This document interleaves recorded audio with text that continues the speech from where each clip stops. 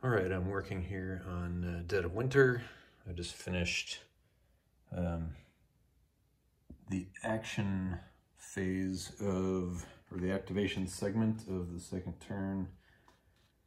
I think I actually have to replace some leaders that got killed on the second turn. Polk, that's the brigade commander, Polk, not the corps commander, Polk. He was killed last turn, and I believe his brigade is here. And then, although on replacement, I don't know if they go where they were killed. Let's see. Leader replacement phase, flip the fallen counter over to the replacement leader's side and place the new leader with any unit in that command. All right. I think I'll keep him where he was. I already had the fatigue marker there. On the Union side, the Union lost brigade commander Post. More on him in a minute. His brigade essentially disintegrated, and I think he's only got one regiment left on the field, which is 22nd Indiana right here. I think that's it for eliminated leaders. So far, you can see after 2 turns, the Confederates have lost some cav, more on that in a minute, and one eliminated regiment, that was the sharpshooter, the Mississippi sharpshooters. They were only 2 strength, so. Then a couple of routed units in Claiborne's division. You can see a lot worse here for the Union in with Davis and Johnson's divisions getting pretty hard hit with routes, and then they've lost lots of guns as these units have routed away. So about what you'd expect given the nature of this battle. So what we're looking at here is the right wing of the Union position, and that's the whole Union line all the way over to there. And then this is the right side of the Confederate position here on the north bank of the Stones River. That's Breckinridge's division there. Then you've got, what is this? Withers and Cheatham's divisions, which are intermixed, and so they have a command structure in place where essentially Cheatham is commanding 2 of Withers' brigades and vice versa. In order to coordinate this attack, their commands ended up crossed. That's a rule. You can allow them to control or to command these 2 other brigades of each other divisions, and you can end that at any point you wish. So right now I'm sticking with it because the attack is underway and they're intermixed. So over here, so far, and you can see here, there's a couple of collapsed Confederate regiments. So this is the big surprise attack on the Union right that historically happened.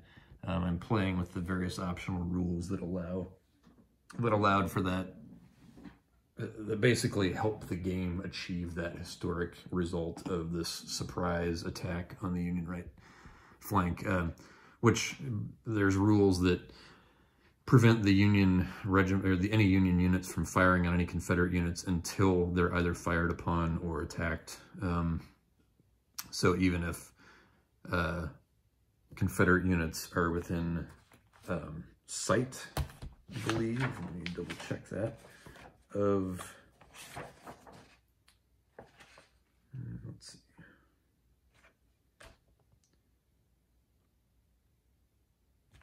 yeah, Johnson, Davis, and Sheridan's activation markers. So Johnson, Davis, and Sheridan are basically your division commanders of McCook's 3 divisions. And there's Davis. Johnson, I think, is actually back here with McCook. which actually he would be moved up so that he could be within range of his brigade commanders. I meant to move him. I think I just moved him back there. I meant to move him up. So Johnson, Davis, and Sheridan is back here, closer to the center of the Union position. Those guys couldn't do anything. Their activation markers weren't even placed in the chit pull cup until they've either been fired on or a rebel unit has moved adjacent. So that allows the rebel units to move around the flank here, pretty close to the Union position where ordinarily they might be drawing fire. In this case, they weren't allowed to because of the rules, which allows them to get an attack, not unlike what happened historically, where these two Union divisions, Johnson and Davis, their units were essentially completely destroyed and just disintegrated under the Confederate attack. As you can see here, that's not what has happened in this battle. We have a still fairly substantial Union second line here in Johnson's division, and Davis's division is the one that's actually having the most problems right now. One of the big issues for the Confederates is simply that they don't have enough guys to sustain the sort of shock combat that is what essentially historically destroyed the Union right. I mean, the only way I can figure it of what happened historically in game terms is that all of these brigades essentially suffered rout chain reactions that just caused the whole thing to melt away. And that's, I had a little bit of it this last turn. You can see this big gap here in the Union lines. This is where Post's brigade was, and you can see he was the guy that was killed. He has one regiment left in his brigade. The rest of them have routed, and that was all rout chain reaction from shock combat. So it's happened a little bit, not to the level it did historically, where basically two whole divisions rout chain reacted right out. You know, in the first hour of fighting. We're already 2 hours in, and you can see there's still somewhat of a Union defense here on the right. Another thing that's happened here, as you can see, there's Cav fighting over here, and the Union, this is Zom's, some of these Ohio cavalry regiments were able to get around on the flank of the Confederate Cav, and they charged through and had a lot of shot continuation, Cav charge continuation through. So you can see there's some disordered units. These guys here had to retreat. Largely, I mean, I think part of the success is, I mean, you can see these guys are blown now because they've charged through, took some hits. But these are pretty large cavalry regiments. There's 7 strength as compared to a lot of these, the Confederate ones that they hit were all these 2 strength ones. So that's going to be, not only were they getting hit in the flank, but then there was a size modifier. So there's a couple of big Confederate regiments here, though, that should be able to mount a pretty substantial counterattack. And in fact, these two Union regiments here weren't even able to charge. They failed their charge roll, their cavalry charge roll, which means if you fail it, it's basically a UDD roll against their morale, and you can see their morale's pretty low. Not the greatest quality units, but you know, it's 1862. That's about the best you can expect of Union cavalry. But in terms of cavalry charges, which I'd never actually done in one of these games before, as many years as I've been playing the Great Battles of the American Civil War system, I've never actually done a cavalry against cavalry charge before. So that was kind of a learning experience, and it was pretty cool to see the effect of the Union troops cutting through the Confederates in a game like this, where the beginning is intended, you know, if it goes at all historically and it's kind of set up to do that, you end up with Union troops that are going to get just completely overrun. So this was a little bright spot for the Union there on the first turn, was they were able to inflict a little damage on the Confederate cavalry there, and potentially add a little support to the beleaguered Union right. But I think just given, these guys, you can see here, this is McCown's brigade. These guys are all a little bit disordered, but they're sort of reforming. I'm getting the artillery brought around. If I can get the artillery out into this open field here, then that's going to be bad news for these guys who don't really have any artillery left. Most of their stuff was overrun in the initial Confederate charge, and there are rules for abandoned guns. I have not played this is the latest 2019 edition of the rulebook. This is the rulebook that issued with the Death Valley up there, which is sitting up there on the shelf ready. I've got it punched and clipped, but had this already set up at the time that I received Death Valley. But I do look forward to getting into some of those Shenandoah battles once I'm done with this monster. But the rule book that shipped with Death Valley was this latest version, the 2019 edition. I had printed it out off of the GMT website and stuck it in a binder, so I'd have a nice printed version of it. It has rules in it for abandoned guns, which I have not played before in this series. The last version of the rules that I played, it actually probably was these, because I have not played Twin Peaks either. So I think I was using the 2009 edition. This was the rulebook that shipped with Dead of Winter when it came out. And man, 2009 was 10 years ago. So I had not played with abandoned guns before. I didn't really feel like learning the new system, so I'm just doing any case where guns are abandoned, they're just eliminated. That's basically how it was in the old system. So that's what's happened here. Lots of Union artillery was eliminated when their regiments either routed or had to retreat out from under them in shot combat. So the Union position here, this is hanging very tentatively on a green Illinois regiment right here. This is Willick's brigade, and I think there's only there's only these two regiments left of Willick's brigade, and then Kirk looks like he's got 3 regiments left here still, and a pretty big one. These guys are going to be tough to get out of the cedars here, and I think what's ultimately going to displace them will simply be that they're going to get flanked.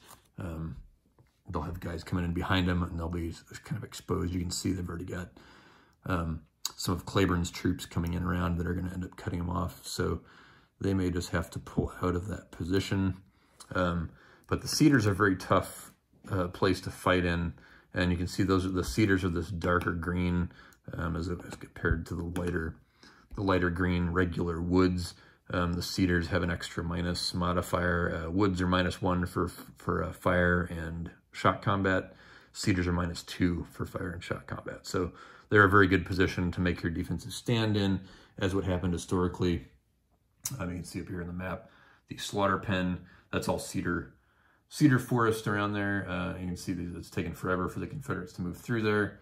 Artillery can't move through it at all without becoming automatically disordered. So it's a tough beat to try and launch an attack through. And historically, the Union position just disintegrated all the way back to here, and Sheridan kind of pitched his last stand here at the slaughter pen, and the Union line was basically running there along the river up to here, the Round Forest, and then back out this way.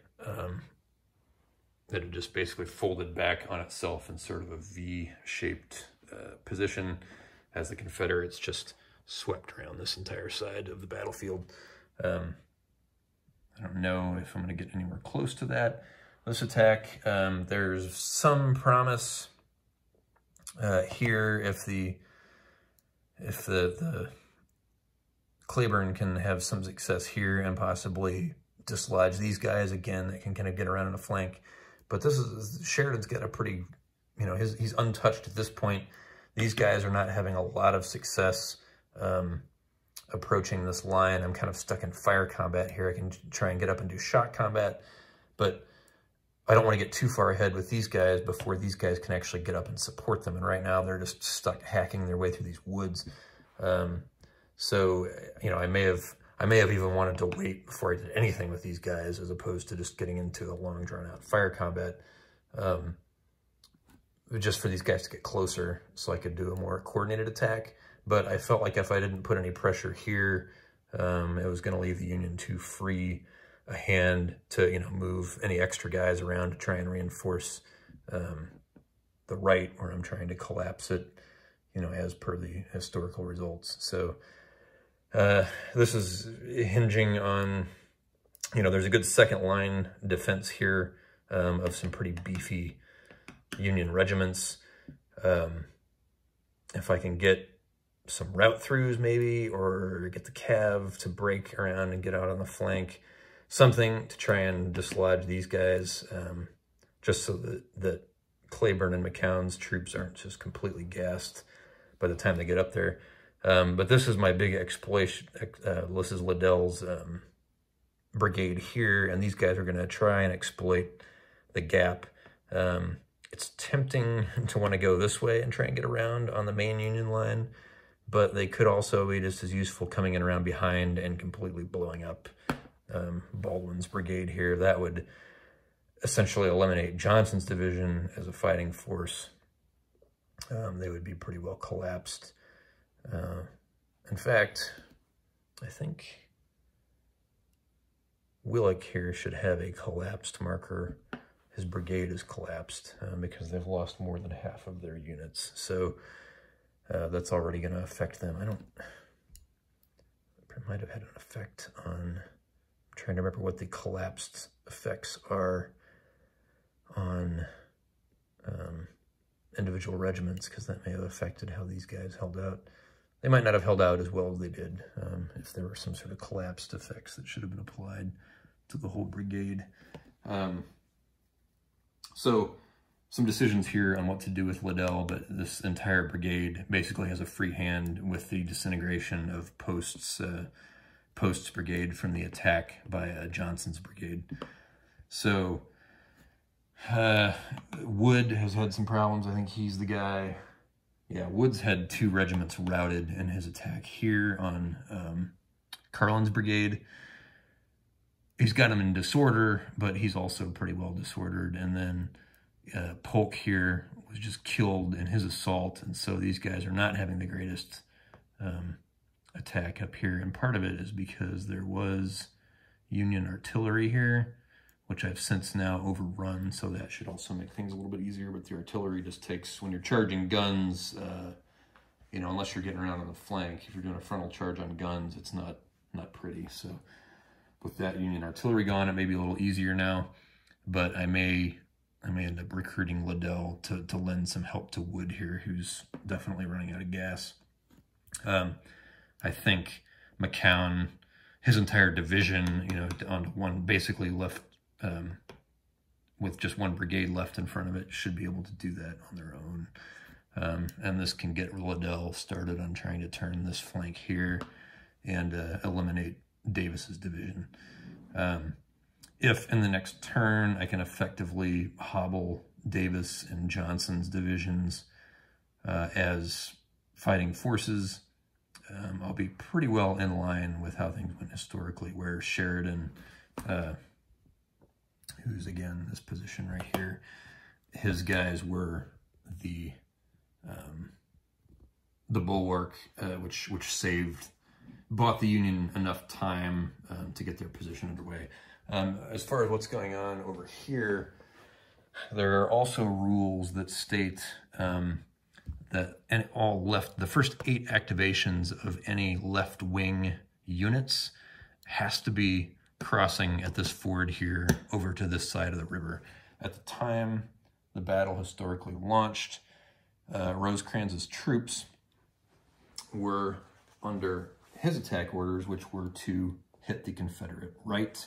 What ended up happening was Bragg's troops attacked first, before the Union troops could start implementing Rosecrans's plan. Crittenden's division, he was in command of the left wing of the Union Army.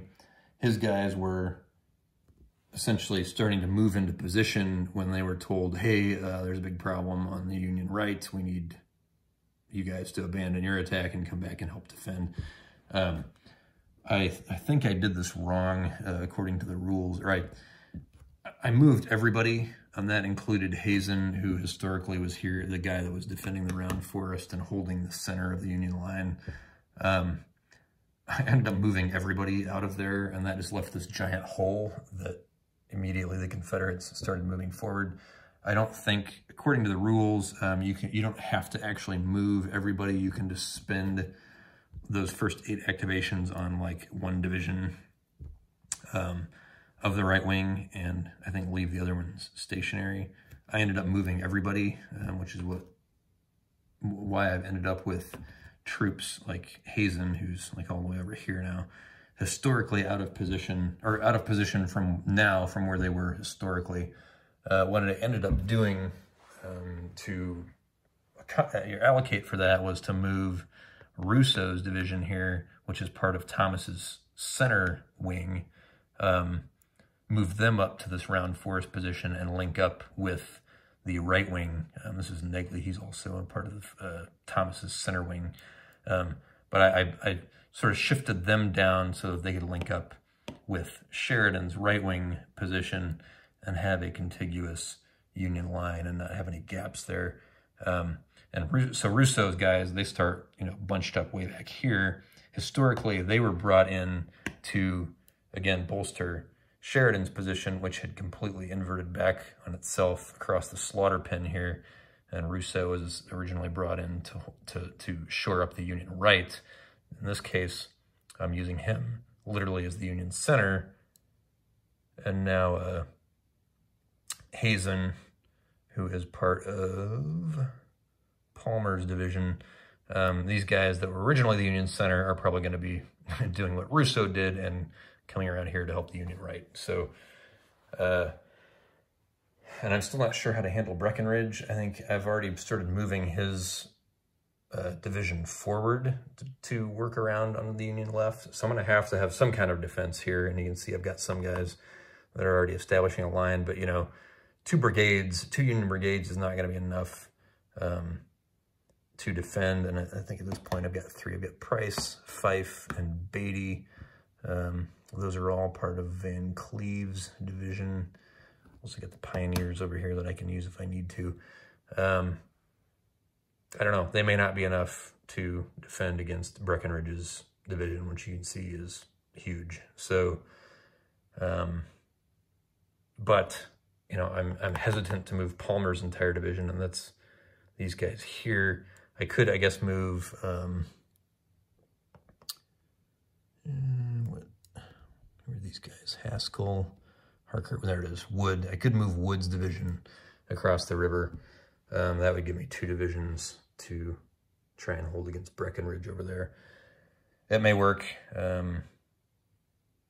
don't know. We'll have to see how these guys in the center do, and then how much reinforcement I'm going to need on the Union right here. I think there are more center Union reinforcements coming, I do believe.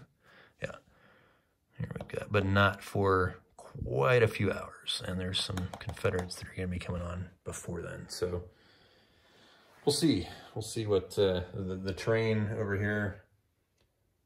It's sort of broken up. There's no cedars, so it's not going to be the slam dunk Union defense, that you might have over here in like the slaughter pen or wherever. Depends on what sort of position I can get set up here. Historically, I think the Union had kind of a line here.